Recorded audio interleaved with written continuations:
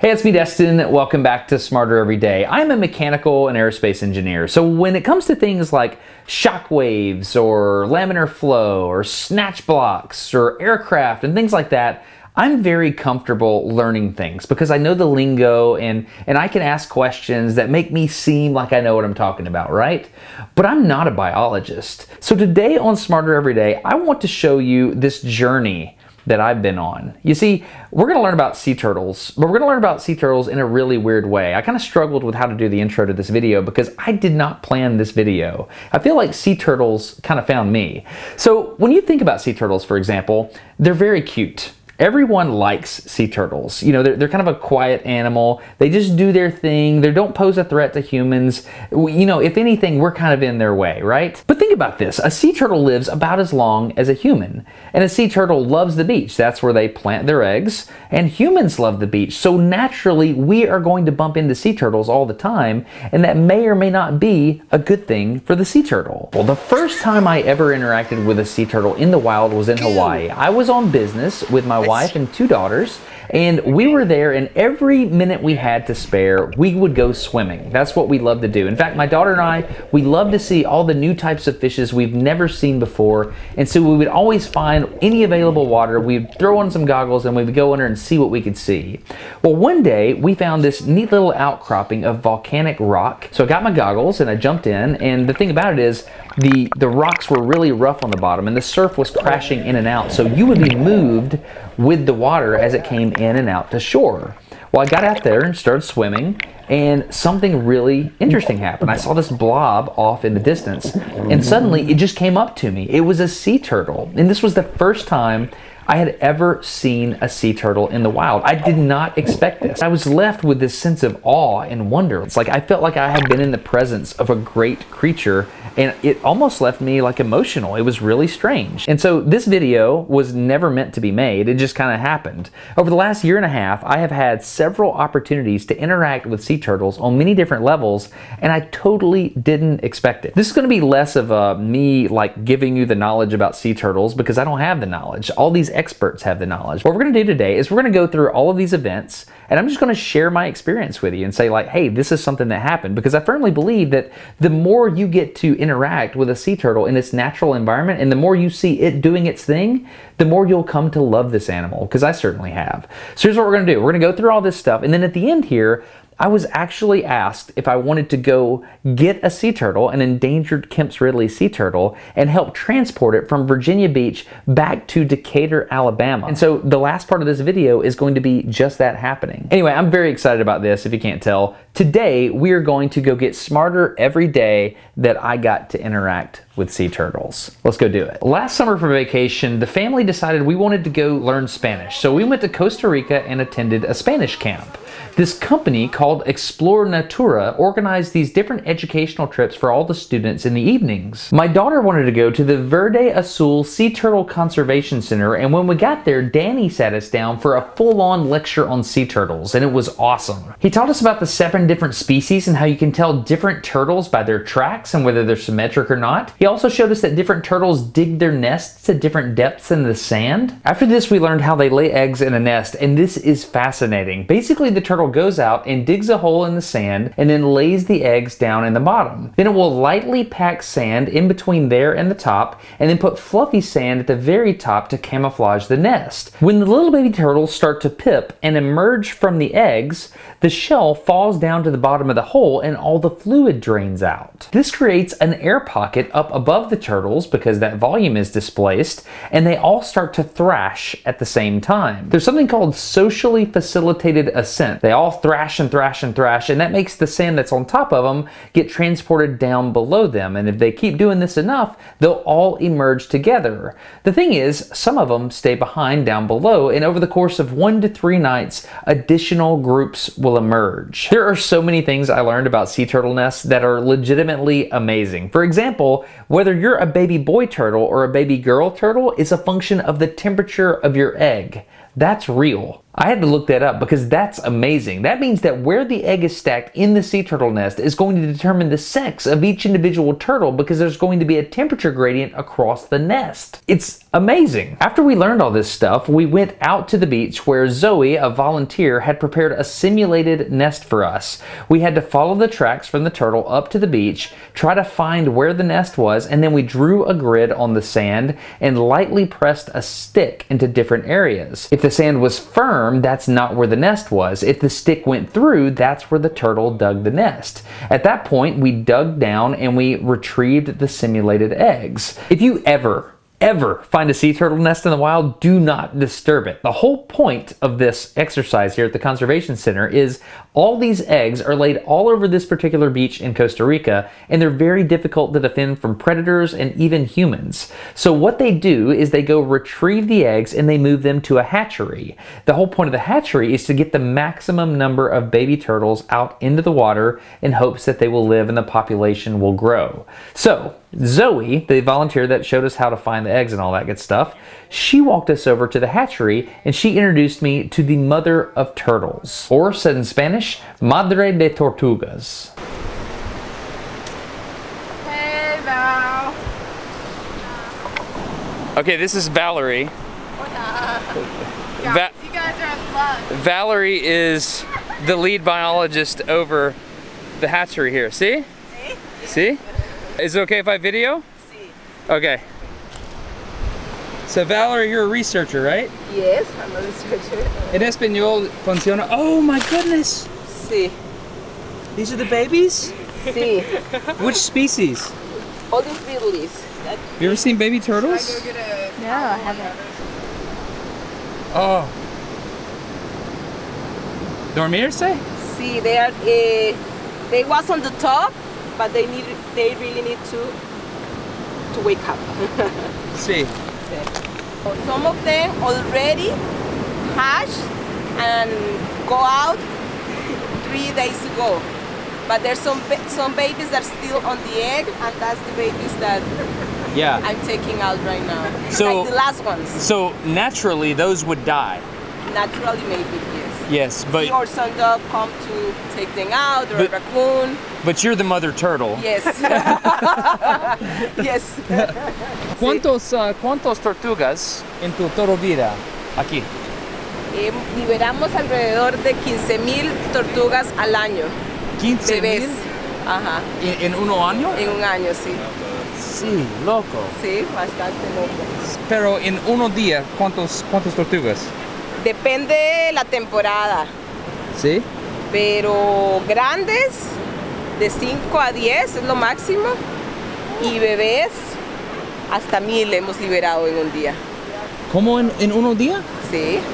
Porque a veces hay 10 nidos con 100 huevos. Sí. Y si nacen todos, son alrededor de 1,000 tortugas. Ahora es que estamos en la temporada baja. Sí. Perfecto. ¿Y cuál hoy? ¿Tienes tortugas en un...? Este es un nido que la mayoría de bebés habían nacido, pero quedaban unos cuantos y están un poco retrasados, pero vamos a esperar para poder liberarlos. Esperar. Esperar, to wait. To wait. So you're going to wait before you release them? Sí, yes. How long do you wait? Until they wake up. They have to be active. But you're going to release them in the ocean today? Yes. Wow. So this is a really interesting moment for me because what's going on here is Valerie, right here, is she's caring for the turtles that just hatched, and she's trying to make sure that they survive and all that kind of stuff. But at the same time, anytime you have like research and stuff, there's this very public-facing component that has to happen. But at the same time, she's patiently got a clipboard in her hand, and she's thinking about, you know, are these turtles going to survive? You know, how long were they, you know, incubation period for the turtles. But this is a really neat moment because she's doing some hardcore work, but the team is having to tap dance a little bit and show us, the public, why it's important and why this should be interesting and things like that. So this is just a larger metaphor for science communication, or, you know, just like environmental education in general, I think. So watch Valerie, watch how much care and patience she has when she's doing the actual hard work. And again, this is the moment that the turtles hatched, right? This is 1 hour, and they've got dozens and dozens of hours of work that went into this 1 hour of, oh, we're about to release baby turtles. Very interesting. Ouch, that's a lot of responsibility.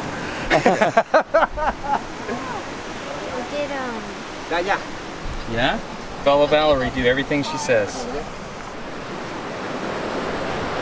Vamos a ver qué pasa. We'll see if they want to wake up today. And so you're walking to the beach where the nest was laid. Yes, where the mother laid the eggs. Is importante? We try to do like the same things that the turtle did. And the other thing is, if we release always in the same place, for example, in high season, every day we release maybe thousands of turtles, and it's to make like a place when it's going to be easy food for the other animals. Predators. So that's why also we try to do the place that the mother laid the eggs. And this leads us to one of the most intense things I saw at the Conservation Center there in Costa Rica. So much effort has gone into setting these hatchlings up for success. But ultimately, they have to prove that they're strong enough to make it. Valerie drew a literal line in the sand and let each of these turtles determine their own fate. So you make them walk 5 meters to make sure they're strong enough to survive. More than, Yeah. yes. Because people said that turtles used to come to the same place, okay? But it's like to the same area. See. And it's important like to recognize many things, the magnetic file, many things that we don't really, or I don't really know, don't know. But for me it's more to be like the natural process, to be strong and to recognize the place and to make it come back again. How many do you think will survive here? I don't know, but from 1,000 turtles, In this solo aquí. I hope everybody. We'll see, hopefully so. This was an incredibly intense moment, knowing that the lifespan of each of these turtles could be over 50 years, but in order for that to start, they had to make it to the water. I have never wanted an animal to do something so badly in my entire life. Finally, after several minutes, this happened.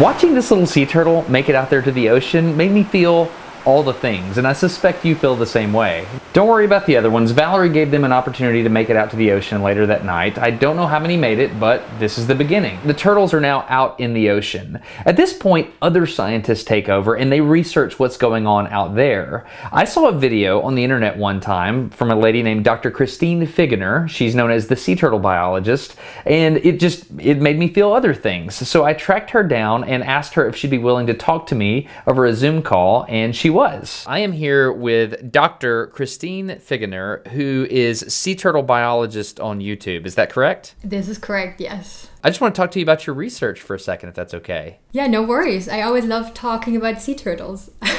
It's my understanding that you're in Costa Rica right now. You study sea turtles. Tell me a little bit about your research. So I'm trying to do science that is actually having real life applications, and it goes towards the protection of biodiversity. So I do a lot of movement ecology. That means I'm trying to figure out where turtles are going and where they're spending most of their time while they're in the water. I'm also doing a lot about diet. So I'm interested what kind of diet sources they mainly use. And all of that I'm doing because I want to have the best data available to actually know what is valuable to protect. What have you discovered through your research? Like, what is the thing that you've learned about turtles that you're most excited about? Usually, most sea turtle species actually have very distinct breeding grounds and then very distinct foraging, so feeding grounds. And they just kind of move between those areas back and forth. Sometimes, of course, there's years in between because females especially skip about 1 to 2 years in between each of the nesting seasons.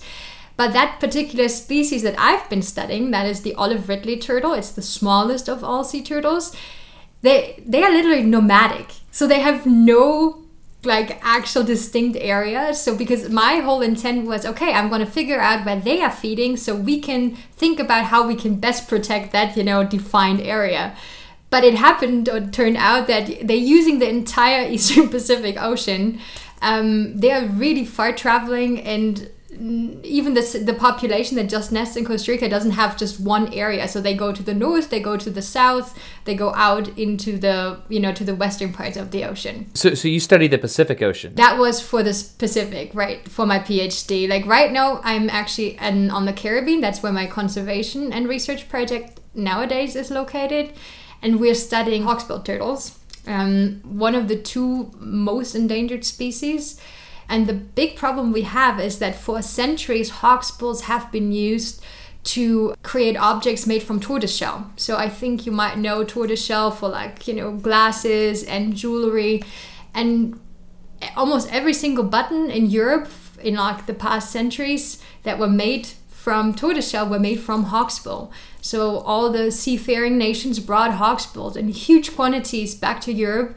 And that has absolutely diminished the populations in the entire world. So talking to Dr. Figgener showed me a lot of things that were right in front of me the whole time that I never realized. For example, if you go to a store and you look at glasses, you'll see this really interesting pattern known as tortoiseshell. Now, I always thought that was just kind of like, something like a cheetah print or something like that. That's just the pattern name.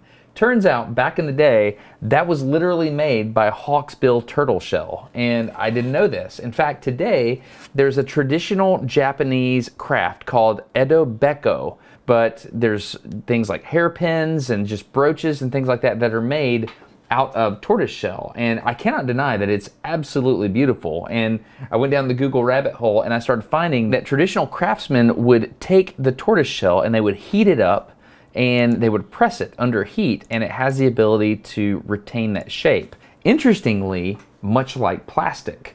So there are material properties of a tortoiseshell that are unique. Obviously, this is taking a material from an endangered species, and this is a negative thing to do, which is why in 1994, Japan actually outlawed the import of hawksbill turtle shell. Unfortunately, right now, people still do it illegally.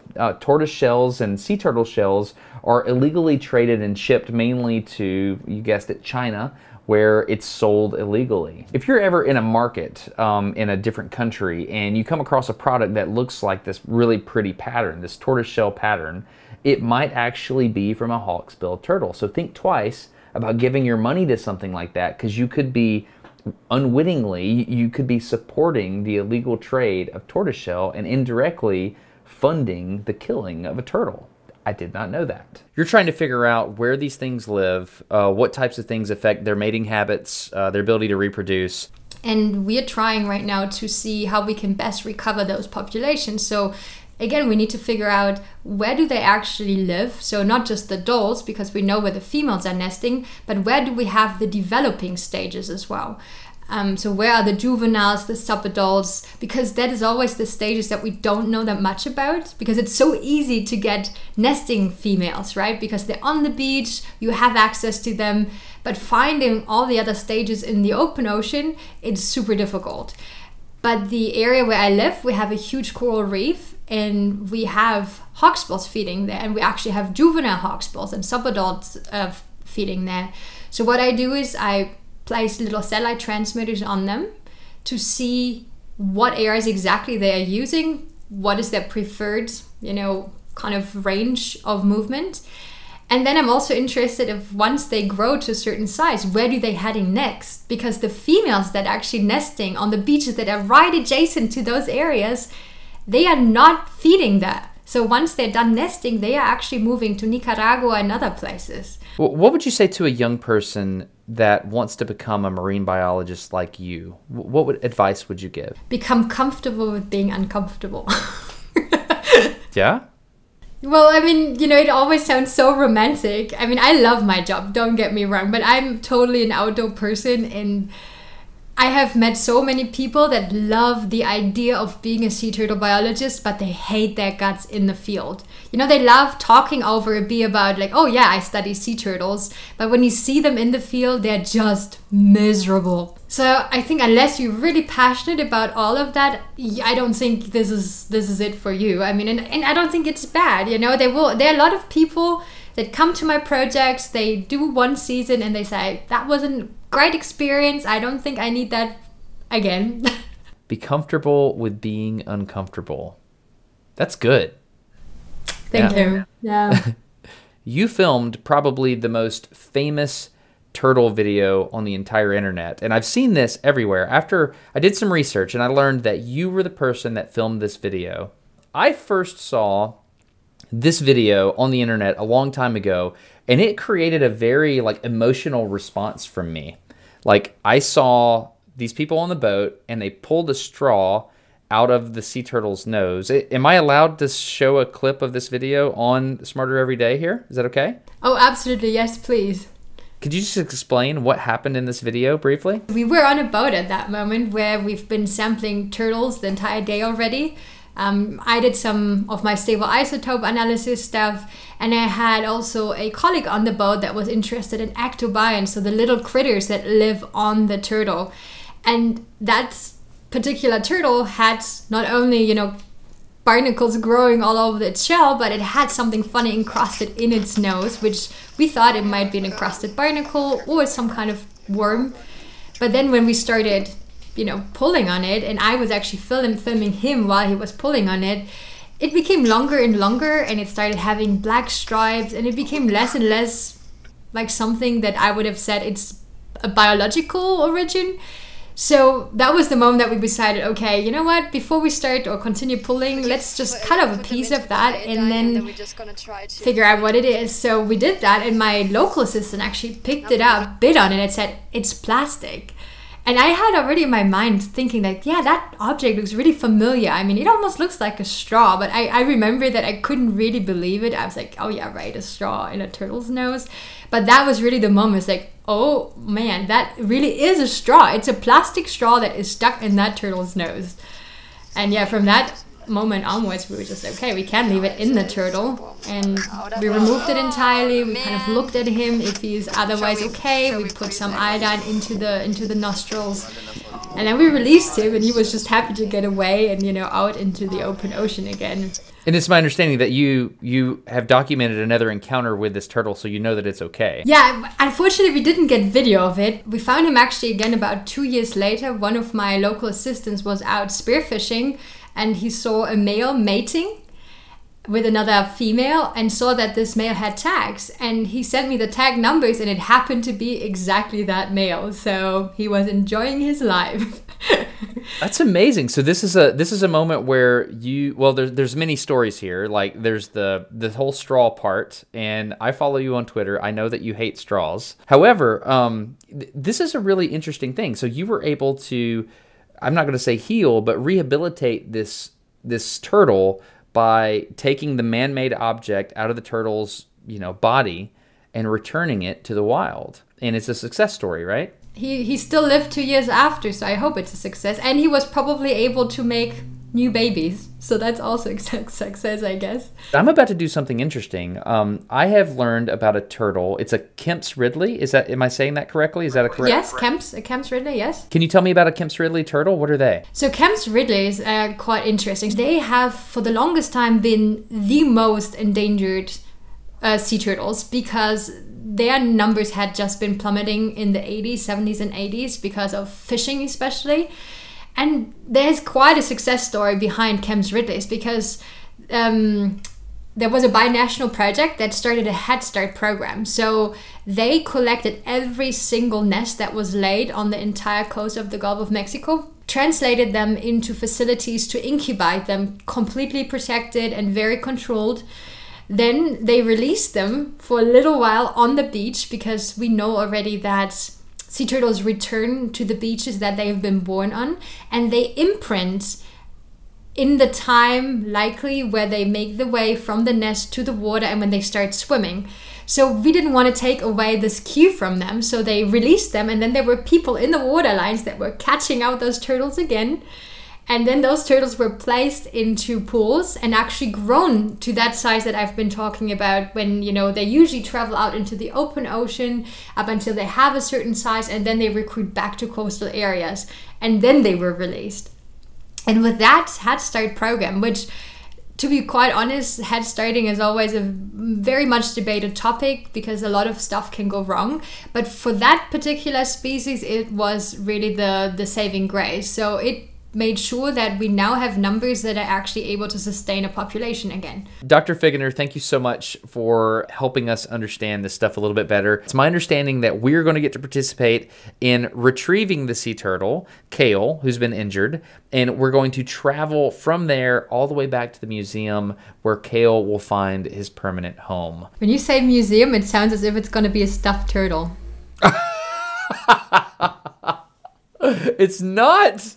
Kale has an aquarium. You need to come to But maybe Decatur. you should specify that, like the aquarium of the museum or something, because it really sounds like she will have her forever home in this beautiful museum. No, not at all. Like, Kale is going to the Cook Museum. They have a huge aquarium.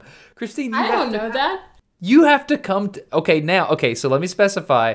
Kale is going to have like a whole aquarium where he gets to hang out, and they've got coral in there and tropical fish. You should come visit and hang out. It's a really cool museum.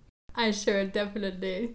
She's pretty cool, right? So big thanks to Dr. Figgener for talking to us from Costa Rica, where she's doing sea turtle research. If you'd like to connect with her, she's on YouTube at The Sea Turtle Biologist. Also, she's on this new app called Milky Wire. She said she prefers if people connect to her that way. You can support her research directly through this app. So I'll leave a link down in the video description for that. All right, before we go to the Cook Museum of Natural Science and meet my buddy Brian Cook, what I'd like to do is show you a sea turtle nest that I found myself here in Alabama. Sea turtles make nests all over the ocean. Down here in the Gulf of Mexico, I'm in Mobile Bay. You can see a beautiful sunset here. Check it out. It's a sea turtle nest. Who knows, that sea turtle might make it all the way up to the east side of the United States. That could be a Kim's Ridley for all we know. So I'm learning all this stuff about sea turtles, and a sea turtle adoption / rescue just falls in my lap. And I kind of want to explain it to you because it's a really fun story. Way back in 1928, a guy named John Cook started a company called North Alabama Termite Company, which he handed off to his son, also named John Cook. Now, this John Cook was a master at marketing. He changed the name of the company to Cook's Pest Control, and if you live in the Southeast United States, you have heard the jingle to this company. Looky, looky, looky, here comes Cookie, Cook's Pest Control.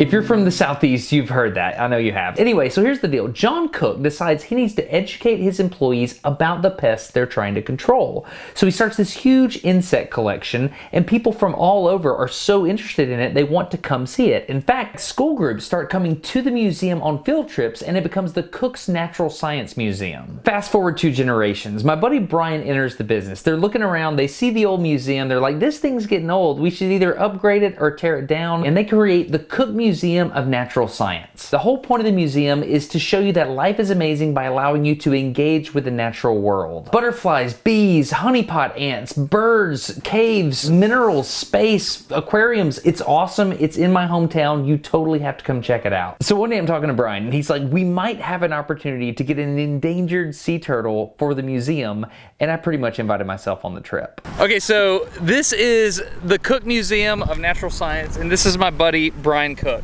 So, Hey. Brian, how long have you guys been working on the museum here? It's been like, what, 5 years? Yeah, well, it's actually been 8.5 years from the decision to expand, relocate, and create a whole new nonprofit museum. So you guys designed and built an aquarium just hoping you would get a sea turtle before it was ever like really a thing, right? Yeah, that was part of the idea, was to house an endangered sea turtle. Early on in the very beginning, originally it started out as small self-contained aquariums, and then the vision expanded to a 15,000 gallon saltwater aquarium, and the idea of doing something substantial and meaningful. So what's it mean to have an endangered sea turtle in Decatur, Alabama? Pretty awesome? Yeah, it's a big deal. Are you guys pumped? Yeah, we're super excited. Okay, Let's go get a turtle. Virginia Beach. Let's do it. Okay, so we're 10 hours into a 12-hour drive to Virginia Beach. My question is, how are we going to get a sea turtle 12 hours back to Decatur, Alabama in a vehicle? Rumor is I'm going to get to be in the vehicle with the turtle all the way back. So I'm excited to find out what we do. Like, do we need water? I have no idea. Let's go check it out. So we wanted to know the full history of the turtle we're going to take back to the Cook Museum in Decatur. So we decided to go see the exact spot where the turtle was caught. The problem is, when we contacted local authorities to ask about it, they said that we couldn't go out onto the pier. It's called the James T. Wilson Pier. The locals know it as the Buck Row Pier. The reason you can't go out there is during a storm not too long after the turtle was caught, a barge got loose and slammed into the pier and made a part of it collapse. So the only way we can see where the turtle was caught is if we were to fly out over the pier, which is why I'm really excited that this episode of Smarter Every Day is sponsored by DJI. This is the first time I've ever flown a drone myself for a video in Smarter Every Day. This is the DJI Mavic Mini, an ultralight drone that's only 249 grams. This is the first time I've ever flown this thing, and I was nervous because we were flying out over the water to see the pier where this turtle was caught.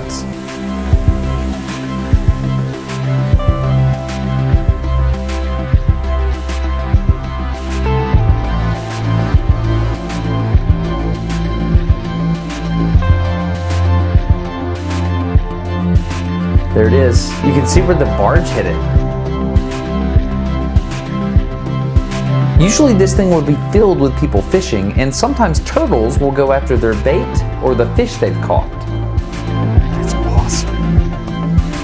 So yeah, there you have it. This thing is amazingly easy to operate. The software is fantastic.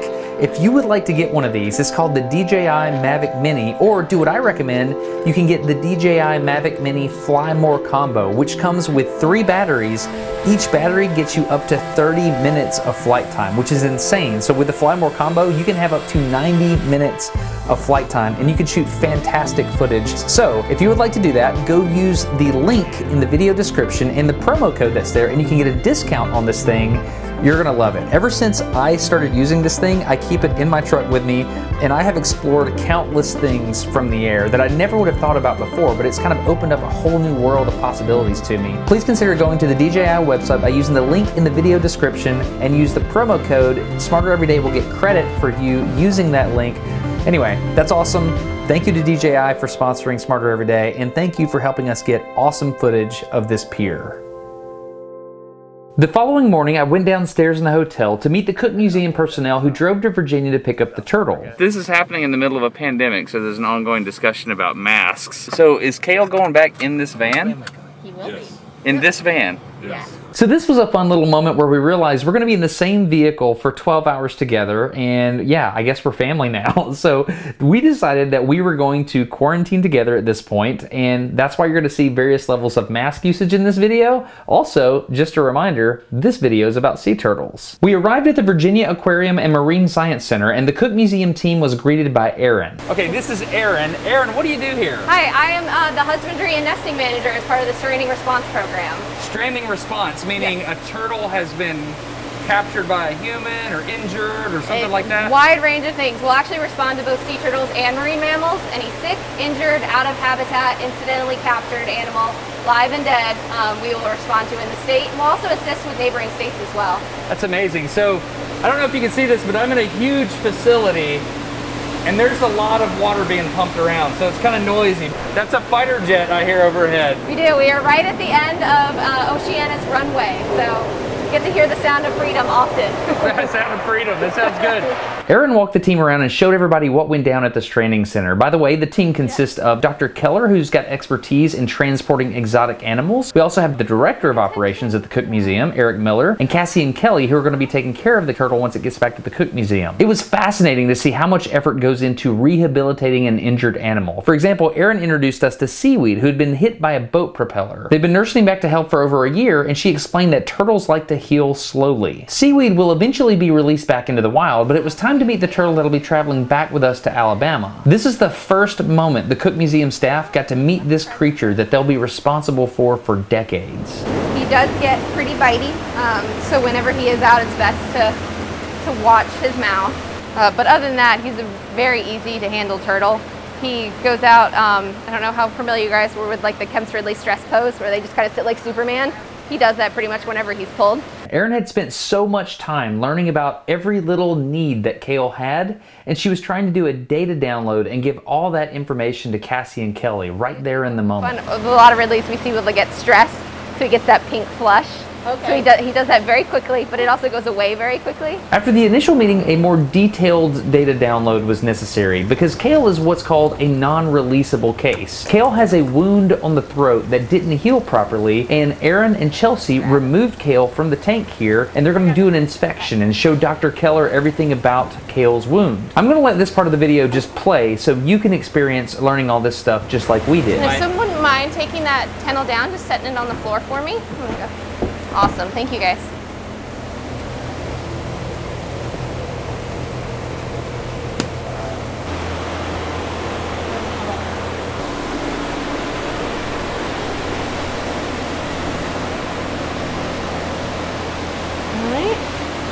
To the view of his fist, you can see from the outside, you can barely tell it's even there.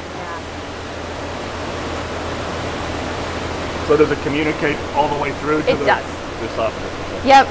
Kale has what's called a fistula, which is an abnormal connection between two different body parts. In this particular case, it's a connection from the outside of the body all the way into the esophagus. Is that what you need to see, Doc? Yep. Okay. Okay. So I was just going to show one of the things. This is just saline. We've been flushing it. So you guys might be able to kind of see how it goes up.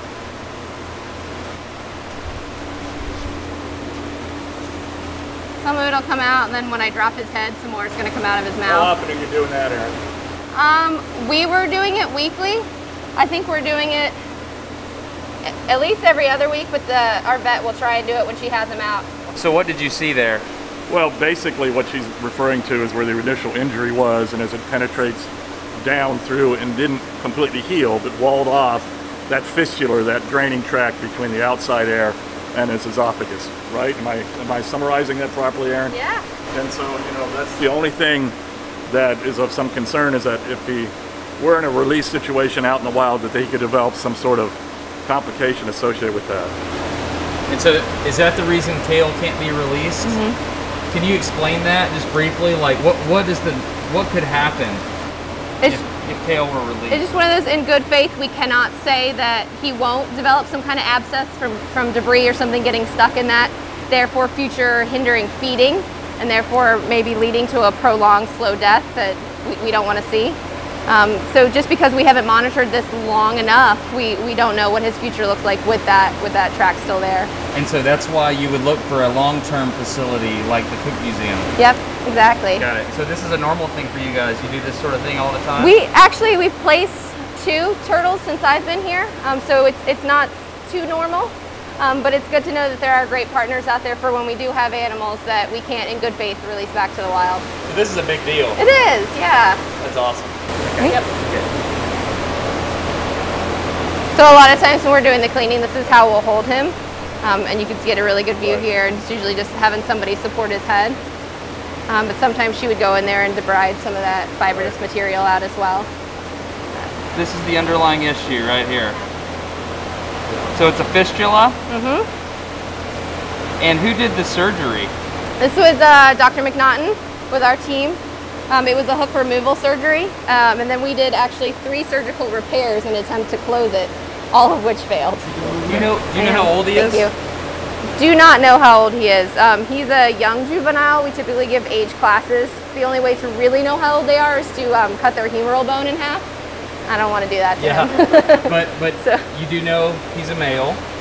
We actually don't know. I use he and she interchangeably. It depends on the day. So the only way to tell is if they're at a certain age class, you can do an ultrasound.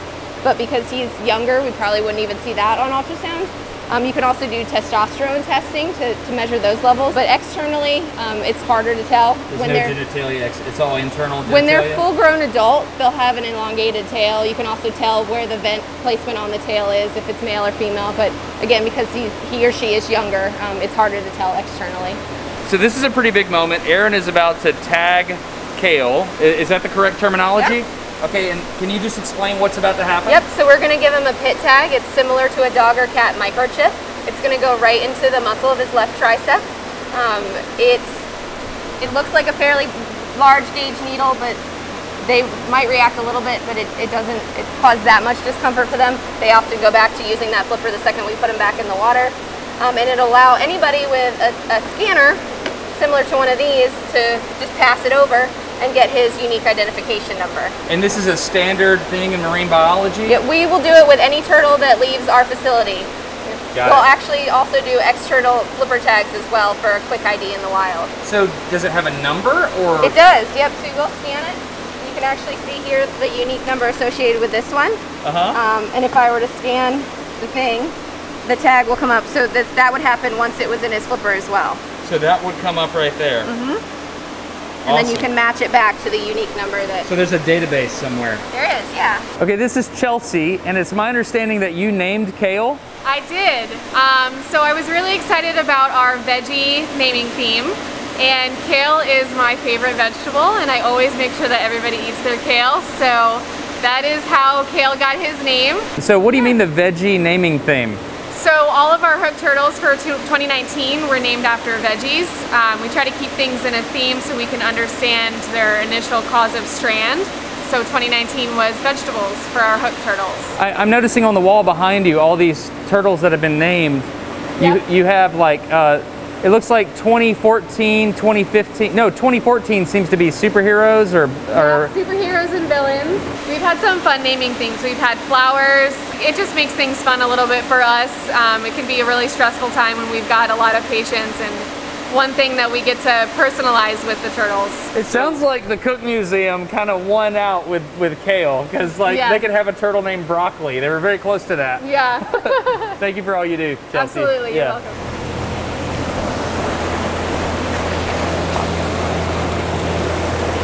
So that's typical kale back in the water. He'll hold that for a little bit and then all of a sudden snap out of it and swim off. Sometimes if you want him to get out of it a little sooner, you just tickle the rear flippers back here. There you go. Usually good motivation to start swimming. So Kale was hooked at one of our local fishing piers, I believe in May of 2019. It was a rather large hook, fairly far down in the esophagus, so we attempted removal just going through the oral cavity and no luck. We attempted with an endoscope, no luck, so we ended up having to do an esophagostomy, so an incision through the esophagus to be able to remove that hook. Wow, that's amazing. That looks like it hurt.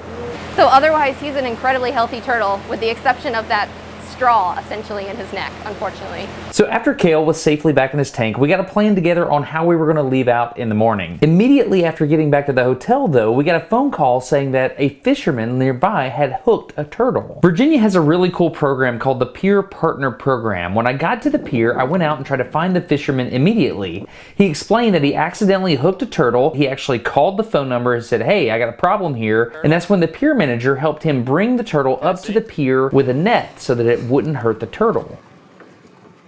Oh, my name's Destin, man. Paul. So Paul, how did they know to call you? Is it when the phone number rings? Is that you? Well, when they call the number, the stranded response team, they get the call, and my boss calls me. And then I'm usually the one here, and she'll say, "Hey, you know, there's a turtle down there. You know, could you go get the turtle?" I mean, we got a procedure and everything of how we get the turtle. What's up, Chelsea? Hey again, long time no see. Hello. I was really excited that we got there early enough to see this because it was a very encouraging thing to me. Every single human involved in this whole process loves these animals and they want them to survive. I mean, just look at this. You have people passing by on the street stopping to make sure this animal's okay. You have fishermen, government officials, you have us from Alabama. Everyone's rooting for this turtle and they are united in their efforts to try to save it. Here to pick up the turtle at 5:30 a.m. Here we go. You've done this before, right? Yeah, I've done it before. I've never done it with a turtle this small, so it's a little bit different for me. But basically what we're planning to do this morning is sort of prepare the animal for the trip. They like to put Vaseline and some lubricants on there to keep the skin from drying. In addition, they're going to run some fluids on him so that he's prepared for the long trip and doesn't have to worry about the ingestion of water. We're going to put fluids in him? We're putting fluids? Go ahead. Yes. Didn't know this was happening.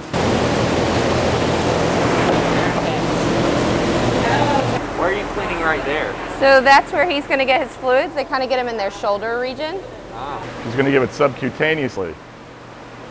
Okay, that's not something I was expecting. Interesting. So how much fluid are you putting in?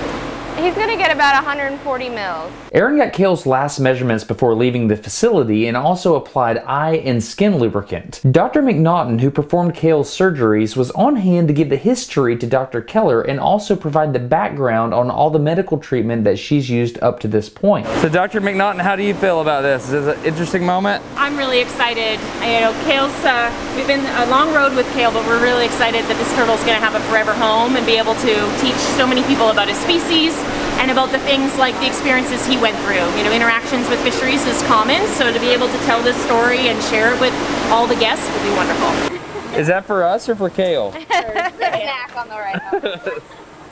So is this the x-ray? Yeah, so this is one of his initial radiographs, and I say his, but of course we don't know if it's a male or a female. And you can see the large hook that he has, and also the positioning of it. So a turtle has a plate, and the top is called, it starts with the C? Carapace. And the bottom is called the? Plastron. Plastron. So Yes. the plastron was in the way for everything you were doing. Yes, so that's part of what we look at with the positioning of the hook. So you can see the outline of where the carapace sits on this animal, and you can see the outline of the carapace here. But there is quite a bit of movement that's we're able to have within the esophagus. It's pretty stretchy. So I can go through the mouth, and if we have a line, pull up the esophagus a little bit to get access to this hook. However, once we get past this portion, it's very hard to get access from the oral approach to hooks in the spot. And also the plastron is sitting right there, so I can't just go straight in to get it. I had to make an incision here on the neck and then go in and get the hook that way. Oh. So I still had to sort of go fishing for the hook past where I could see it from my incision line. So there was something about probably what was happening with the amount of trauma or inflammation in that tissue that made it harder for Kale to heal appropriately. In general, do you have a negative feeling towards people who fish? No, not at all, because we could never actually do this without them. It really starts with them calling us to start with and talking to the peer manager and saying, hey, I've accidentally hooked a turtle. What do I need to do? So this whole program starts with them. And so we couldn't do that without them. We love people being out there and enjoying the oceans and loving it just as much as we do. And then we work together to make sure that the turtles that accidentally get hooked are taken care of appropriately. So they're big advocates for the animals themselves? Definitely, yes. It starts with them, for sure.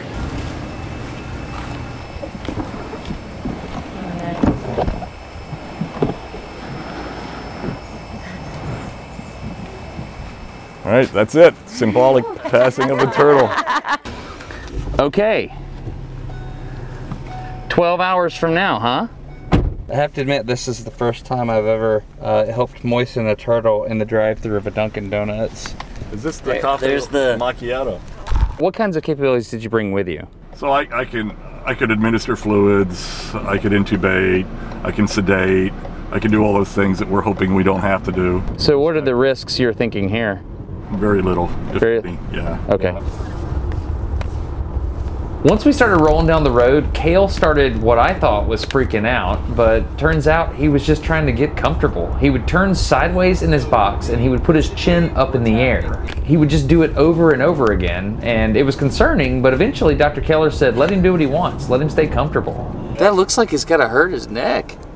Move him back away and I'll bet I'll put himself right back in that position. Yeah. You can move him if you want. No, we haven't moved him this whole time. Every so often when we got gas, we would moisturize his skin. So if we didn't keep him moist, it'd be just like us if we were laying out in the hot sun and our skin became parched and dry and became dehydrated. So this benefits him in the long term because I feel like he's going to have fewer skin lesions, fewer abrasions, and quite honestly, even his shell, which the outer layers of which are not living, they're not vital, it's keratin just like our fingernails, that will continue a better looking appearance and won't flake and dry like it does if it's left totally to dry out in the air.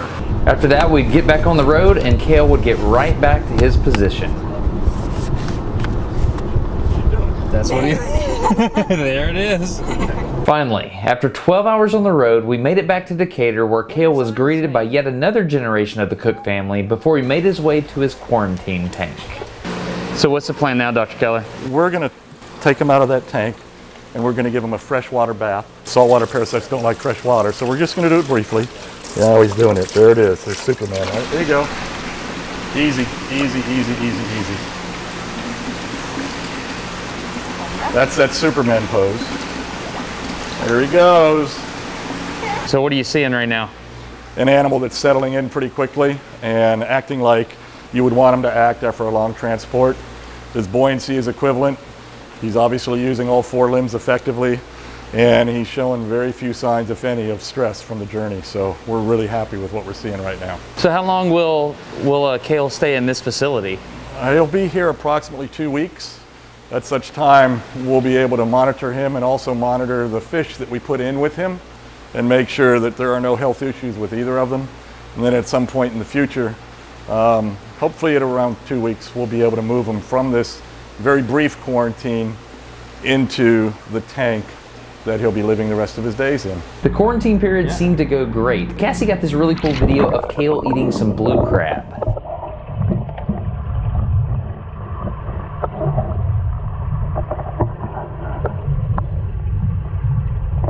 Okay, so today is the day. We're about to move Kale over to the big tank. Right, Cassie? Yes. Okay, you excited? Yes. Okay, I can imagine. Cool. Where do you want me to, Dot? Where do I need to be? Wherever you want to be. Okay, I'll be over here. I'll get out of the way.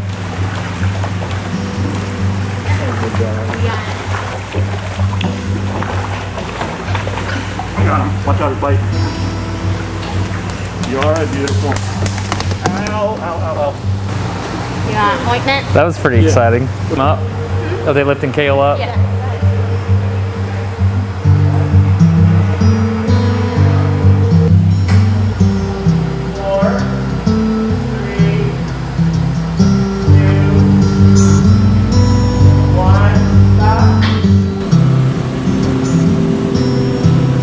There you go, big guy. Come on. All right. Run it down outside. Okay, you come up.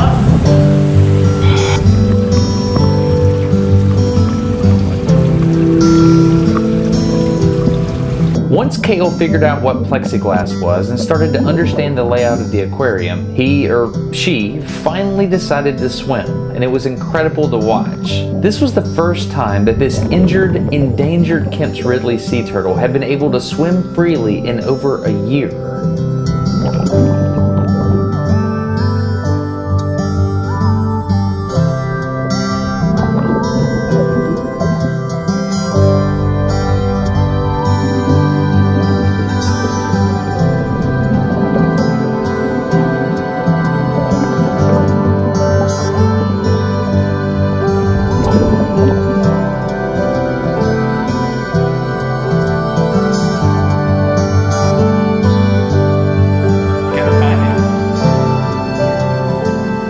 I've never seen a turtle take a nap.